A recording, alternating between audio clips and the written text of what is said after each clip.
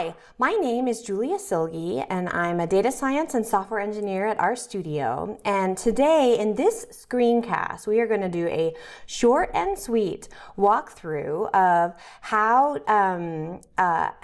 to explore a model after you have trained it using the augment function, which is originally came from Broom, and you can use it with tidymodels, models trained with tidymodels to be able to say, hey, I've got some variables here. I want to understand how is the model how is the model behaving given a certain set of variables. We're going to use this week's Tidy Tuesday data set about inequality in student debt. So let's get started. Okay, let's explore this data on student debt and inequality in the United States. So this should be a little bit of a quick video. Let's get the let's see. I think I've got this URL pasted here. So there's a lot of different data sets in this week's Tidy Tuesday. The one that caught my eye is the one about student debt. And you can see this is quite a small data set. Let's just make a quick a graph to explore it here. So this shows us over the last couple decades. Let's say we can put year on the x-axis. Some information about student loans. For example, the percent of families that have student loan debt over time, and we have information about how that varies by race. There's 3 race and ethnicity categories in this data set. So we can put some points on here. So we've got that information here, and we can change the labels here. We can tell that's a year at the bottom. We don't really need that. So let's clarify this. This is percent of families with student loan debt. And then we can also take, we can say color equals null there. So let's do this. So this is a bit of a plot here, and you can see it's going up, right? Like this is this impact of the rising cost of college, change. There's a lot of things that have contributed to this, right? Like this really dramatic, from 20% to, over 40% here. But we can see also that there is differences there by race. So let's do that. Let's make these plots big. And then let's go in here and let's put a line on top of those. So let's say, let's just make it a straight line. And let's turn off the errors on that. There. Okay, so we can see that over time, for all groups, the percent of families with student loan debt has gone up, but it has gone up at a different rate for these different families. So the percent of Black families is the steepest. So the inequality.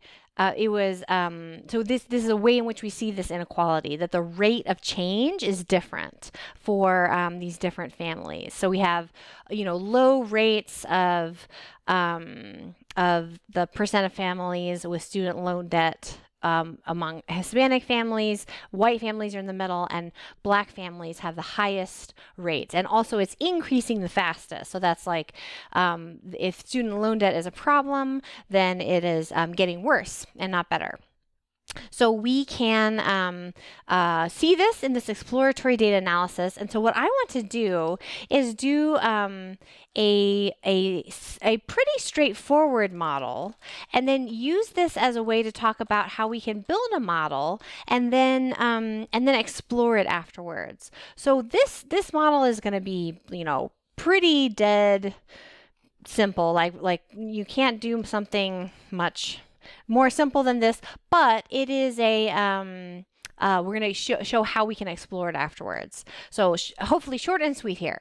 So we're going to load tidymodels, and then we're going to talk about how to build a model with tidymodels. So in tidymodels, we have this idea of, when we have this idea of a model, we start with a model specification, and we can do things like, logistic regression, if we're training a classification model, a random forest model, and these models all are not yet ready to train because we haven't really said much yet about what we're going to do. So we're going to use a linear model here, and there's a couple of different things. So there's basically several pieces that you put together to get your model, and we can pipe them together here. So the next thing that we need to do here is we need to set an engine. So in Parsnip, there's a couple of different engines that are available for linear regression. We're actually just going to use like the pretty straightforward one. If we look at the documentation for linear regression, we can see that we've got options like GlimNet, like STAN for Bayesian modeling, Spark, and Keras.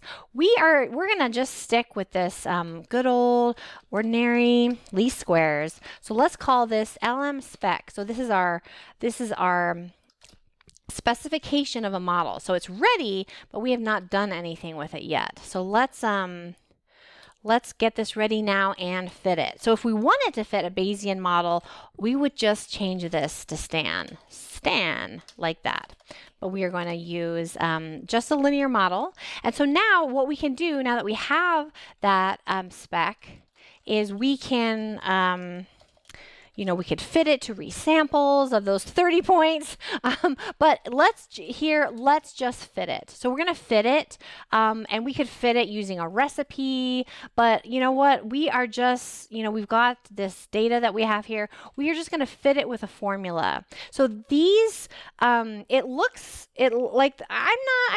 pretty okay with those straight lines through those 30 points. So let's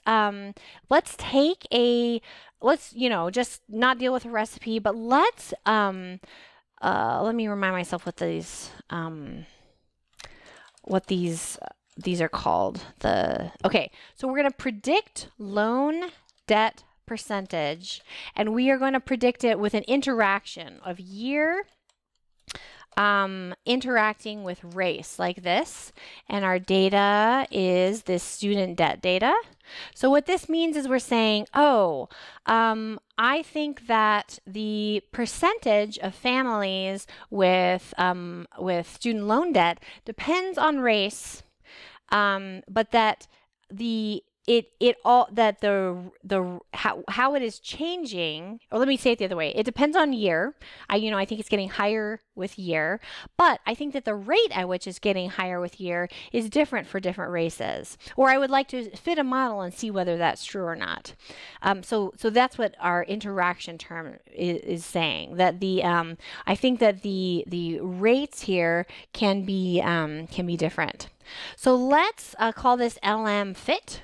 Or we could call this student debt fit, or whatever we like, and put this here like so. So now we've got our result here. So this is a Parsnip model fit object, which has got inside of it an LM fit object. So we can we can tidy this if we would like to get out the results into a data frame, and we'd like to, we can filter or make a plot with this. But I'll be honest, when I'm dealing with interaction terms, it's hard to kind of look at this and say something about it. I'm like, oh, what does it mean, that some of these are big and some of these are negative, like which direction goes which? I don't really know what that means. And so the really best way, I think, to do something with this is to not look at the coefficients directly and try to intuit something from them, but instead to explore the model results using,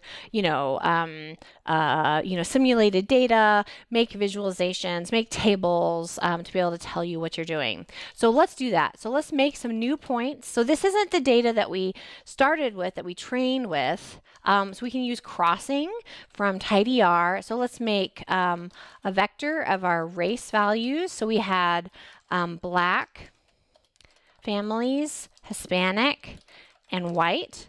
And then we can say the years that we want. So 1990 to 2020. So if I do this, I'm going to end up with a data frame of new points. So this is actually way more data than I trained this on here.